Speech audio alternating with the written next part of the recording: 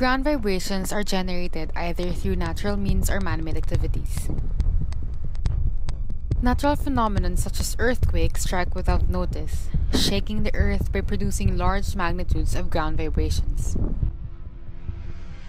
While man-made activities are lower in magnitude and are generated from either passing of vehicles or construction work such as pile driving, it is becoming a growing concern as many of these operations are being done in urban areas where many structures are within close proximity to the project site.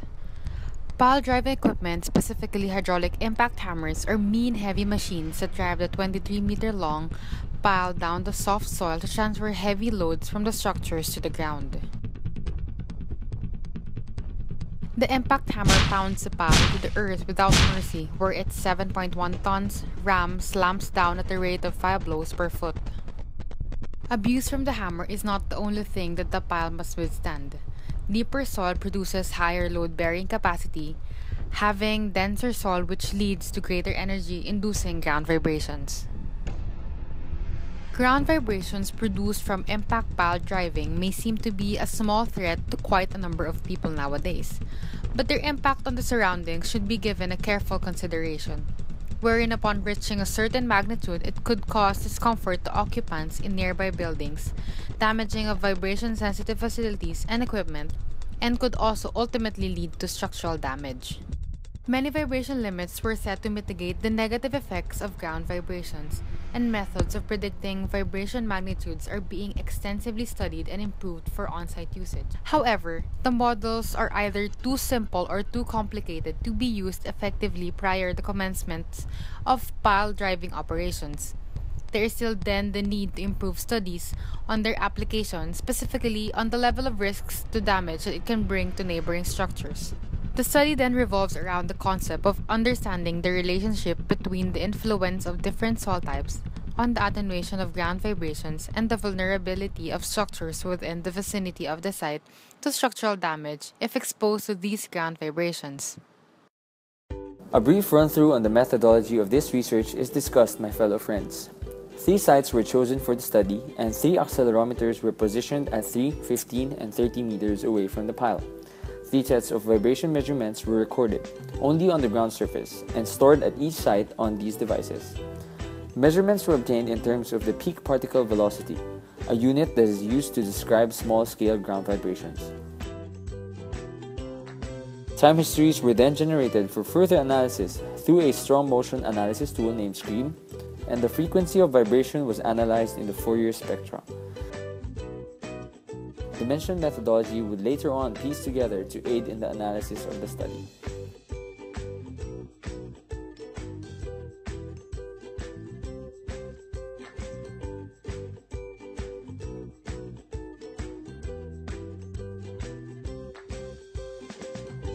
The data shows that at the 3-meter distance, larger magnitudes of PPV were obtained when the pile was being driven in the sand layers as compared to silt layers. This can be attributed to the presence of different soil properties. But what was interesting to see is that the vibration magnitudes dispersed at a broad range only at the 3-meter distance, but at 15 and 30-meter distances, they clustered to a much closer range, regardless of the type of soil the vibrations were emitted from. This can be more clearly seen on the attenuation graph, or the decrease in magnitude as distance from the source increases. This behavior was found on both the sand and silt layers, a very interesting finding.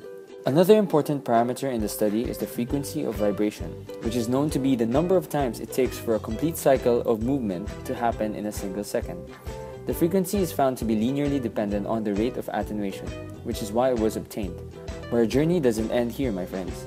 Svinkin suggested a model capable of predicting the dominant vibration frequency by knowing pile hammer specs and properties. Percentage errors less than 10% were obtained when the predicted and actual frequencies of Site A were compared. Frequencies can then be predicted with considerable accuracy prior to the start of a pile driving activity. But again, it doesn't end here, my very dear friends.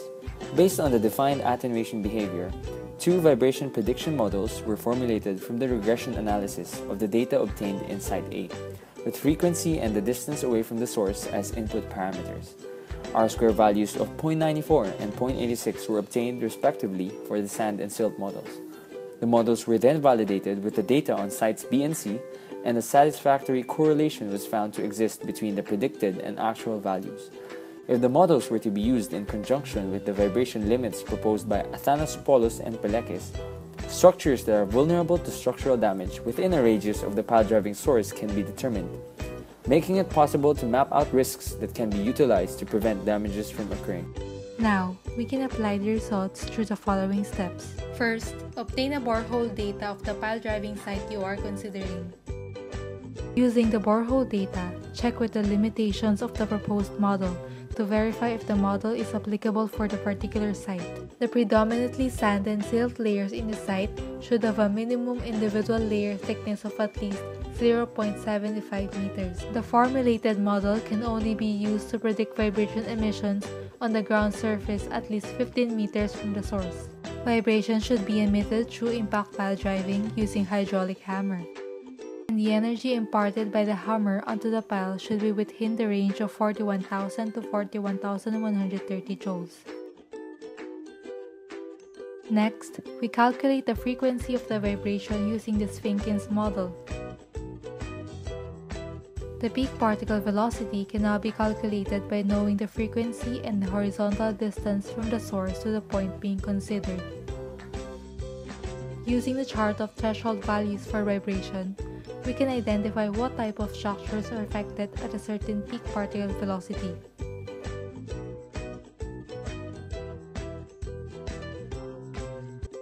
And then, just tabulate the results.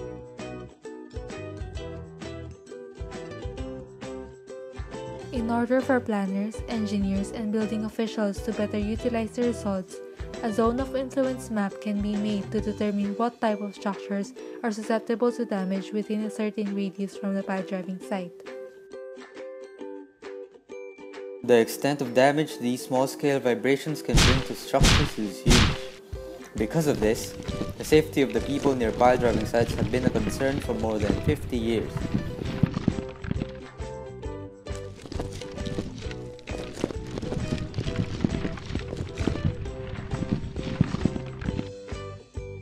Which is why studies and measures of mitigating the negative impact it has on the environment are being conducted and treated seriously.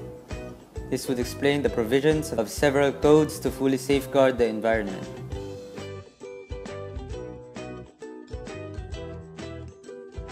In this research, focus and importance was placed on the relationship between the effect of the soil conditions and the vibration magnitude obtained on the ground surface and its attenuation behavior as it moves further away from the vibration source, while other studies did not dwell on the influence of the soil properties on the attenuation behavior of vibrations.